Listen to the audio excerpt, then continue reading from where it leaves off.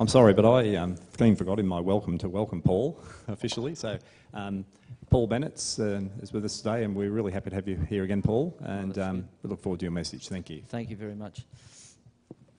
Look, I've got some books here. I should just say this from the beginning, so then I don't have to worry about it. These books are put out by the General Conference, the AMR department. They're study books. One is What Does the Holy Quran Say About the Holy Bible? One is What Does the Holy Quran Say About the Descent of Isa al-Masih, in other words, Jesus Christ? What does the Holy Quran or the Quran say about this? The other one is a pack of study guides that we do with Muslims. And this is just a little handout where a Muslim, it's a great testimony book where he became a follower and an SDA in particular.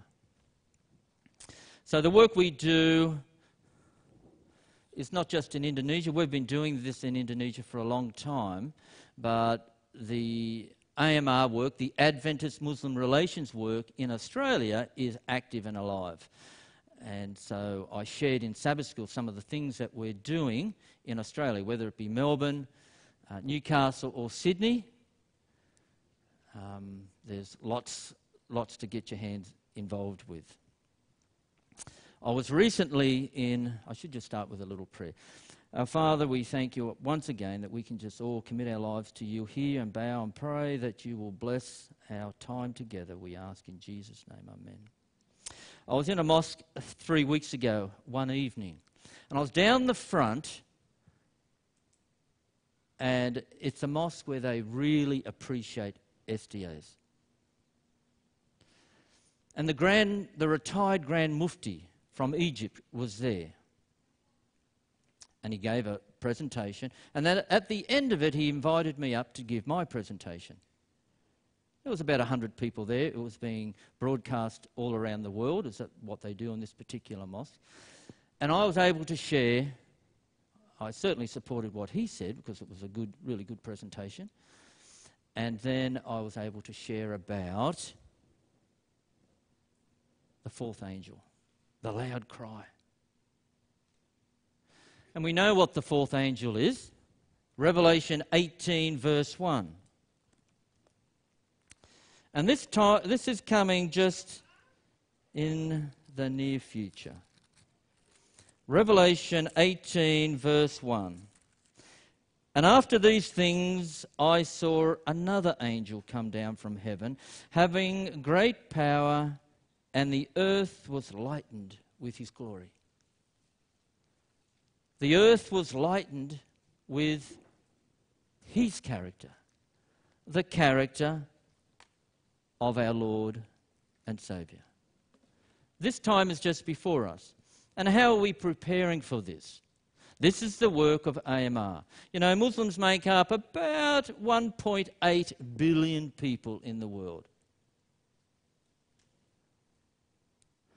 And how are we bridging this? And so this is the work that I've been involved in and other people. I'm thankful for Paul and Vilma they have come over a number of times and working in the area of Indonesia. We know Indonesia is the largest populated Islamic country in the world. In saying that, the Adventists are very strong there. We have many universities, many hospitals, many churches, but it's just so large. A missionary finally arrives home. He spent many years in the field. He went with his young wife. He had his children over there. And over the years, things just happened and he ended up coming home by himself. His wife passed away. His children moved on. And as he came home on a ship, there was a big celebration. It wasn't for him, it was for someone else that was on the ship. True story.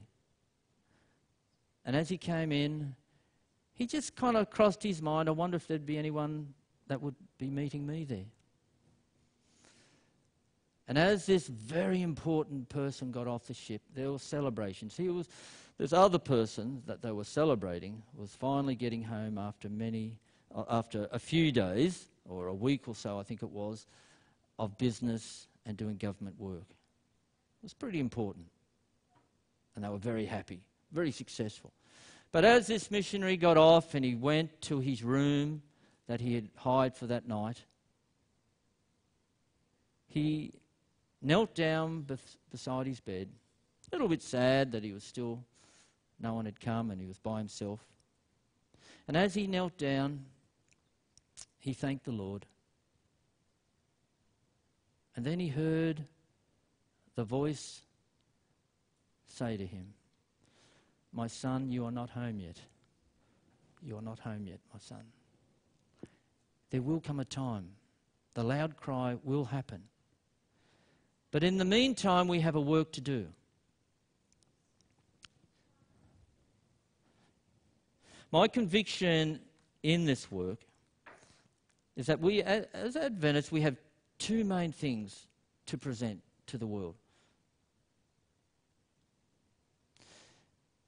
We need to present the character of heaven. Jesus, the living Word of the Father.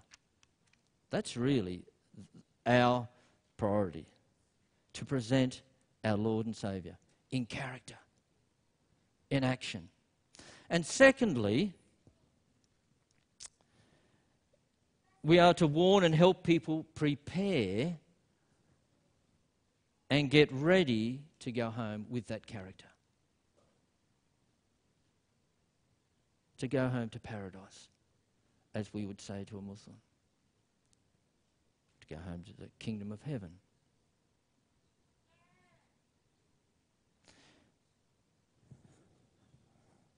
Just see if this works. Oh, yeah. So today's talk is really on knowing the footprints of God. I recently attended a conference. Well, recently, it was actually early this year, April, I think, in India. And we would call it an insider conference.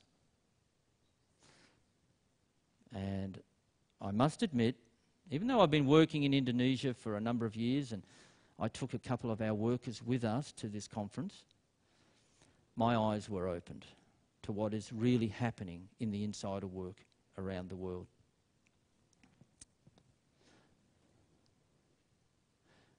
This really backs up what I was just saying a minute ago. One subject of emulation must swallow up all others. Who will most nearly resemble Christ in character? Who will most entirely hide self in Christ? That's our calling.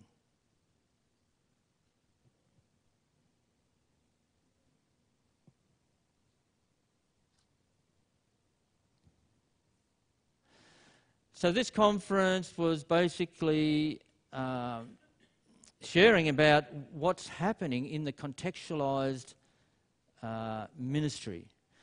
Now, the word contextualization is viewed as making the message or the word of God relevant to our cultural settings. It is a term imported into theology to express a deeper concept of indigenization. Contextualization is viewed as making the message of God relevant to cultural settings. Kind of makes sense, doesn't it? I was sharing earlier in the Sabbath school program about the extraction message. You know, I was extracted from the Roman Catholic Church. No problem. But in certain cultures, you can't do that. It really doesn't work. And in the Islamic world, basically three things happen if you're extracted. Now, this is general. There's certainly Muslims do come into our message, but it's not a common thing. But three things happen. A third of them will go back into Islam, their culture. A third of them will have to leave their country, and a third of them will go mad, go crazy, because they just can't cope with the breakdown of their whole family structure and the isolation, because their religion is their family. That's everything. And so contextualization has come about because of the necessity and the not just we want to be successful, we want to be gentle and kind to these families. So I was part of what we call In Praxis. That's the name of it's an Adventist supporting ministry to the church, redefining mission, empowering people.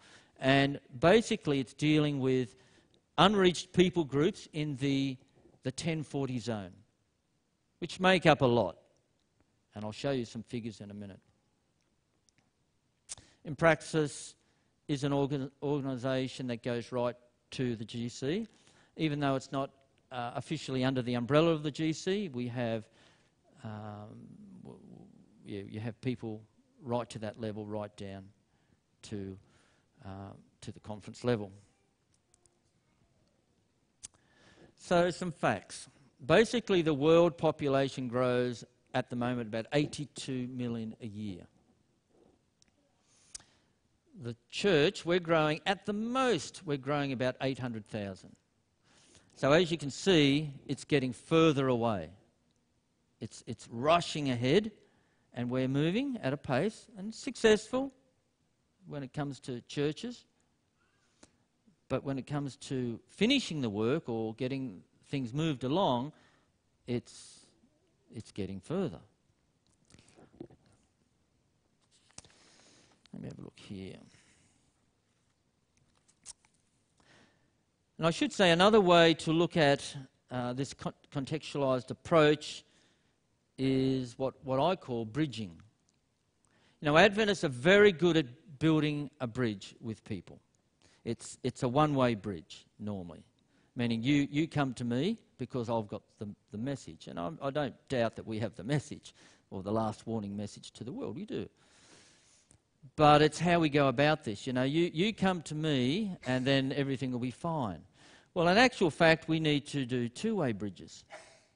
We need to be actually able to go into a garbage can and get our hands dirty and be there. And let's get out of here. Let's move on.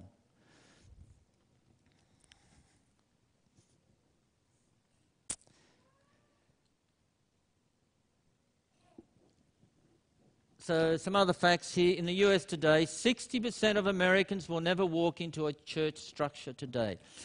At this conference, or consultation it was called, we had a gentleman who runs the Simple Church program for our world church, Milton Adams.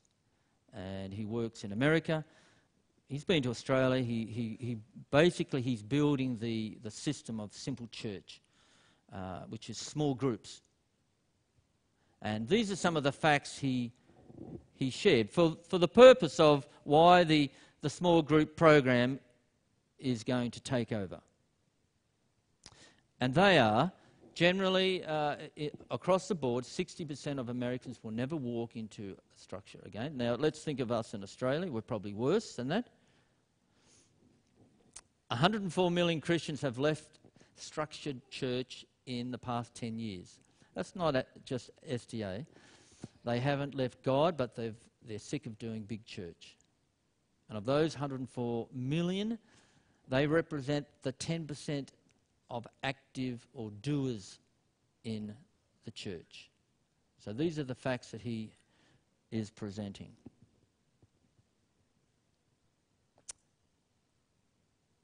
In Bangladesh, around the time that I was there was about 60,000 people waiting for baptism at a cost of $2 American.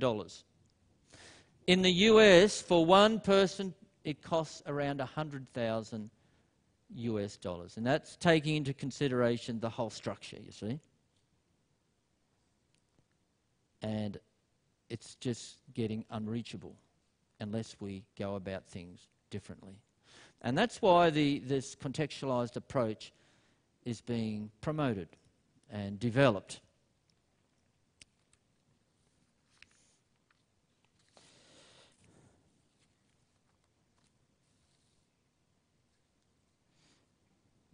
Let me just have a look here. Okay. So just developing this a little bit more. Okay, it says 1.7 billion Muslims around the world today.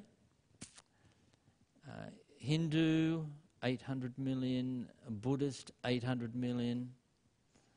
Tribal and unreached people groups, about 180 million people spread across 980 unreached tribal groups. So, how are we going to do this with the way we're doing it? And I'm not saying we're doing it wrong, but is it the best way? It suits us, and that's fine.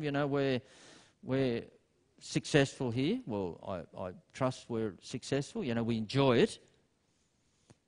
Can we learn anything from what's happening in this 1040 zone, which I'm about to share? I like this quote, this next one here, from Ellen White. It says, God selects his messengers and gives them his message. And he says, forbid them not. New methods must be introduced. God's people must awake to the necessities of the time in which they are living. We need to be aware of what's going on, and we need to be prepared to make changes. Not to our message, not to the core of our message. That's the foundation of heaven. But on how we do this. And that's really what Impraxis is doing. Impraxis is financed by lay SDAs from around the world. It is run by lay SDAs from around the world. So it's part of us.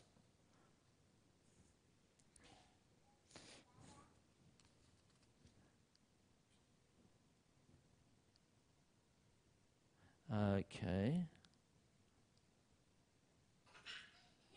Now, there should be more. Oh, that's all there was. Well, there you go. Don't know where they went. They were pretty important, but I've got them written here. Okay, so at this consultation, I went there. It was in India, Calcutta. Some people just couldn't get in. Because it's an underground movement, they were questioned at the airport. We were heavily questioned, but we got in. Others, they opened up their computers. They were on the first plane out. So we did have to be careful. Some people just couldn't come. There was a group in Saudi Arabia, which I'll tell you about. They're so much under the watchful eye of the Saudi Arabian government, they just couldn't even leave because it's just too dangerous for them. But at this conference, I walked in and I'm sitting in a room and I'm thinking, wow, this is a mixed group of people. There's Hindus, there's Muslims, there's all sorts of people. But in actual fact, they're all SDAs. All of them. And so I'm there thinking, well, okay, this is going to be interesting. So we had group leaders from these movements. They came from many countries for this consultation. People came from East Africa, Somalia, Russia, Azerbaijan, Iran, India, Pakistan, Bangladesh, Saudi Arabia, the Philippines, Indonesia, and of course one from Australia. Some country representatives could not get to the consultation. It was far too dangerous. For example, in Saudi Arabia. And I'll tell you this little story. Impraxis found a group of a number of villages, towns, that are followers of, they're Muslims, they're followers of Jesus. And Impraxis is working with them. And this group believe all the doctrines that we hold, except one, the spirit of prophecy. You see, they didn't, they were questioned, well, where did you learn? Where did you learn? Where did you get your Bibles from? Oh, we didn't have a Bible. We don't have Bibles. We just have our Qurans. And that's how it is. The only reason they didn't hold to the spirit of prophecy is because it's not in the Quran. All the other doctrines are. And that's why they hold them. And that's why they're under the watch care of the government. So they couldn't come. We had some other movements. Okay, some examples of these movements. These small group movements are very well organised. So what's happening in all these leaders, they represent movements, small group movements. They're all Sabbath keeping. They all hold what we hold, but they stay in their cultural setting. Some of these people are imams of huge mosques that run just like they normally would run. Some of them are people that give the call to prayer. And leaders, they're chosen by the community, by the townspeople, because of their righteousness and their dedication. But they're Adventists. And they're growing these movements quicker than what we can think. They get to about 15 to 20 people, and then they split. And they study, they meet on Sabbath, they all have their Sabbath programs. And they do all their other cultural things because they stay in their place of origin, how they were born. They were brought up, they dressed like Muslim, they would pray 5 times a day, which is no problem anyway. And they go about there every day, but they hold what we hold. And not only that, they're actively growing the message of God. They'll probably never walk into an SDA church. Actually, they'll probably never support financially an SDA church, even though they all pay tithe, and they're growing the movement or the message of God. They are under the watch care of our leadership. That we do know. But it's growing. It's growing quicker than what I could ever imagine. But, you know, as I travel through some of these countries, I often used to think, how on earth are we ever going to reach these people? You know, in the city of Jakarta, there's 25 million people. 5 million come in and out every day.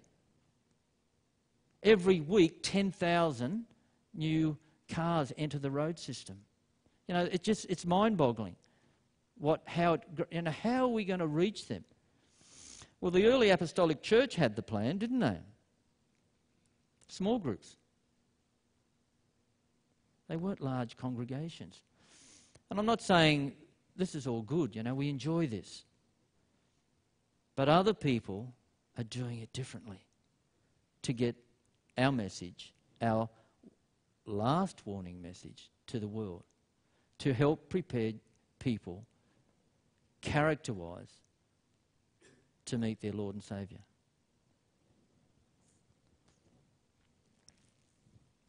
So, we had a Somalian chief and leader there. Fascinating story. He rules over a third of Somalia. He finally went home. He became a Christian in Korea, learning English. Highly educated.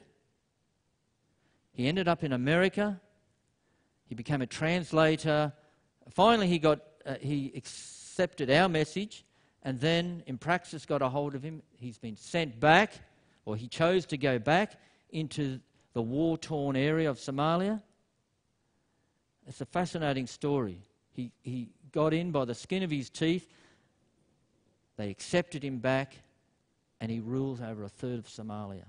And he's growing these small movements. In Sudan, we had leaders that couldn't leave because of the civil war. They were there to come to this consultation, but they were running the country of Sudan. These are the guys that are growing these small groups, spreading our message. In India, we have SDA Muslim movements. Now, they represent some of the leaders that were there. They represent 6,000 groups, just in Calcutta. Each group is up from 10 to 15, so that's about 90,000 people. And so these people just in this little group are doing this, and then probably, I'm not sure the time, but they say it's rapidly multiplying. They get to about 10 to 15 and then they split. You know, you just don't stay in a church and do, you know, what we're comfortable in doing. We've got a job to do. That's their thinking. This is how they keep them on track and keep them focused. It's... And that's how the early apostolic movement worked so quick. They didn't get caught up, and I've got to be careful here. I'm not saying that the structure's good. I'm not saying it's not good. You know, the education, we've got great things happening in all our education, in our local SDA school, in Macquarie Fields, Macquarie College. We've got over 60 Muslim students that we're working with. In Sydney, in Melbourne. So the structure's good. But in these other areas, we've got to do it differently. And this is what's happening. So in India, the Hindu movement, so it's not just Islam, it's in Hinduism too. So there were a lot of Hindus that were at this conference. They're all baptised SDAs, mind you. And at that time, they represented about 5,800 groups. So that's about 87,000 people this small group were representing at this conference.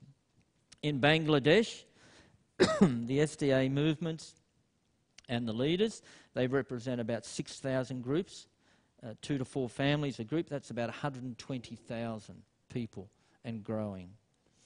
The Philippines was interesting. Down in Mindanao, people know about Mindanao. It's a pretty hardline Islamic area down south. We've got people that are actually, well, one of the Muslim ladies was there. You know, she was just a Muslim to me. But actually, she was brought up an Adventist, born and brought up an Adventist. But she married into her husband would have been a Muslim. He wasn't there. He wasn't allowed in. But he converted to Christianity or to Adventism. They then contextualized, you might say, and went back into the Islamic world. And there they got a thriving contextualized movement that is so organised, and it's just multiplying. They share and they're in many mosques. They're openly reading the Bible in mosques and challenging and growing leaders in the Philippines. And it's our message. Yeah, it's different to how we do it. You know, they probably don't look like me. They probably pray different. You know, they probably do a few other things different. So what? You know, Abraham prayed probably like Muslims pray. No problem. Cultural, that's fine. Muslims dress like probably Mary dressed, the mother of Jesus, with a veil or something. It's about our message. It's not so much about us as a church, well, even though that's important, but it's about the message we represent and how we share the lovely character of Jesus. Because that's what Jesus came to represent, didn't he? He came to represent the heavenly character. And he became our Saviour. So,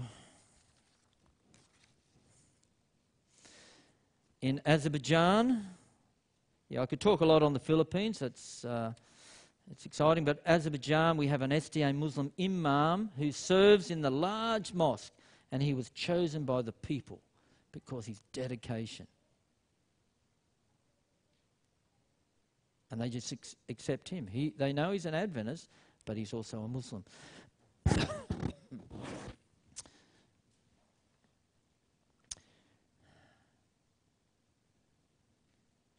New methods must be brought about.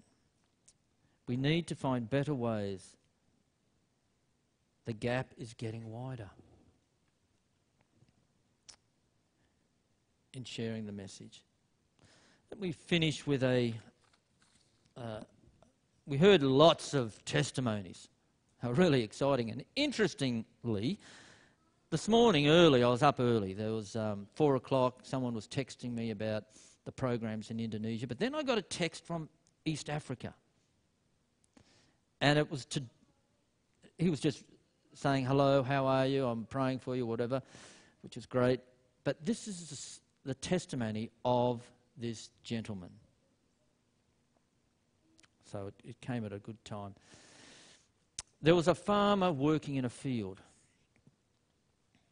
And as he was working away, a man appeared behind him or turned up, I'm not sure, and asked him what he was doing. He would have told him, and he said, look, I want you to go to another village and visit this family. But I'm busy. I've got to make a living. I've got family. I've got kids. Look, I want you to do this. You do this?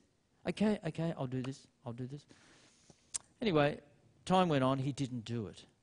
A week or two passed, and again he was in the field working. And this person turned up there again. Hey, what's going on? You didn't visit. Why didn't you visit? Yeah, I know. I needed to. Okay, I will. And he agreed to do it. And that following Sabbath morning, he was Muslim, but that following weekend, he decided to go and visit.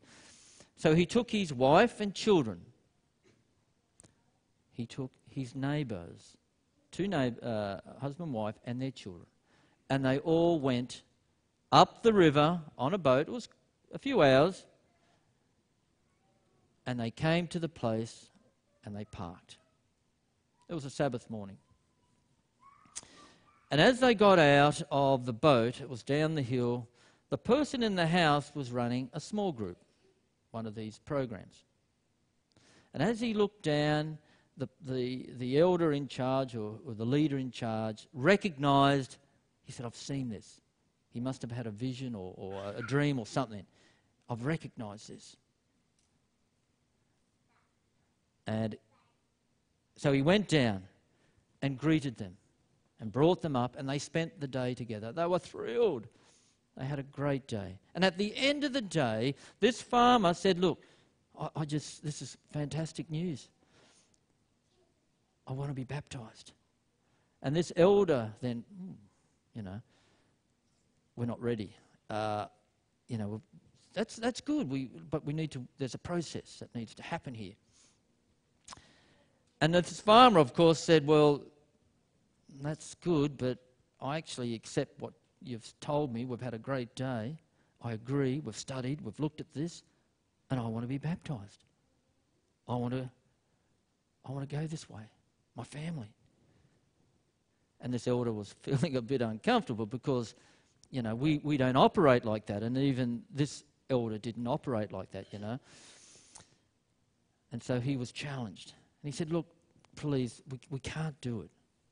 It's too early. We need to study. We need to get you ready. And I need to bring the official elder or the minister, or actually the one that texted me this morning is an Adventist minister who is in this field.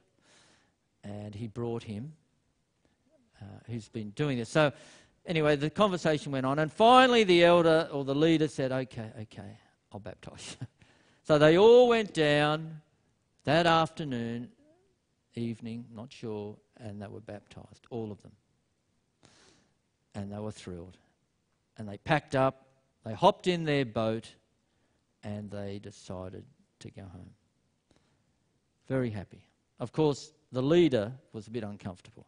He rang the minister, and he's the one that contacted me this morning, and explained it. And of course, the minister really went cranky on him. No, he didn't.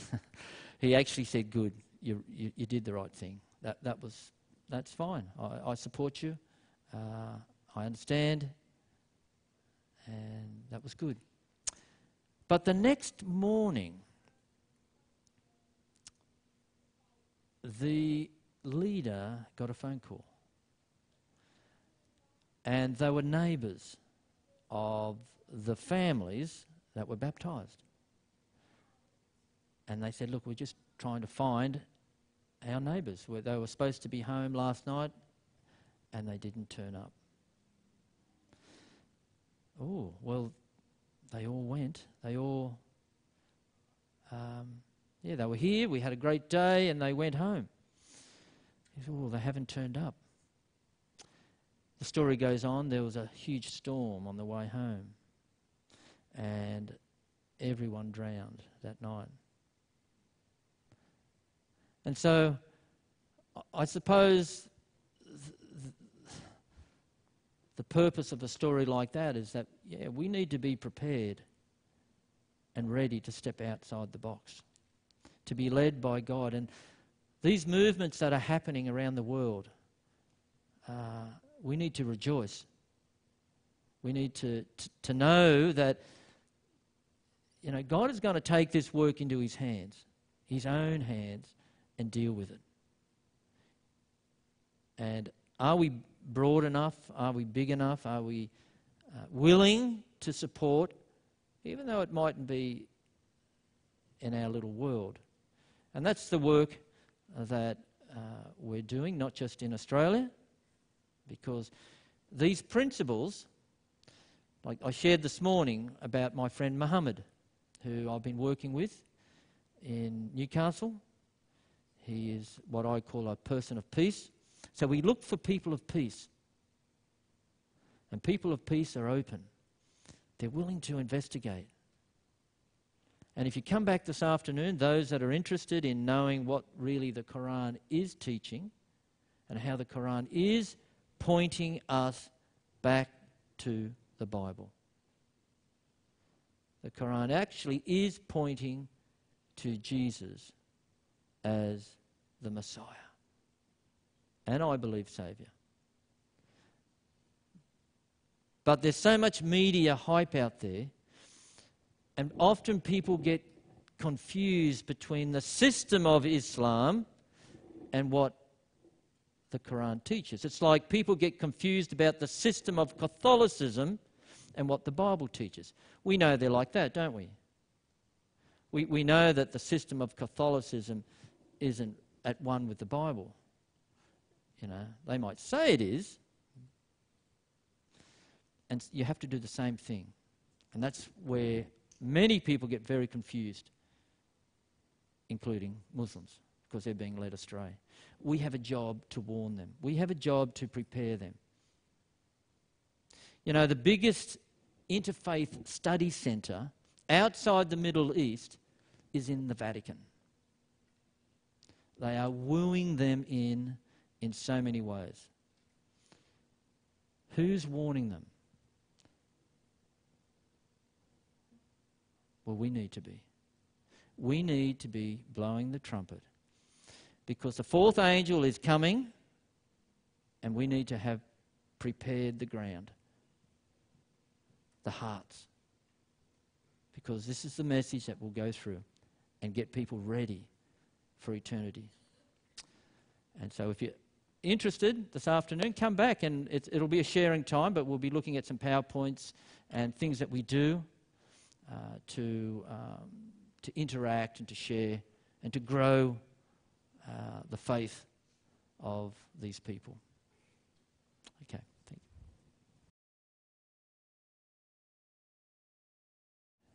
you. Our Father in heaven, all of us here count it a privilege to be where we are, and we just pray that you will inspire us and guide us and put it in our hearts and minds that we might do the work and do the will of yours and the will of our Lord and Saviour.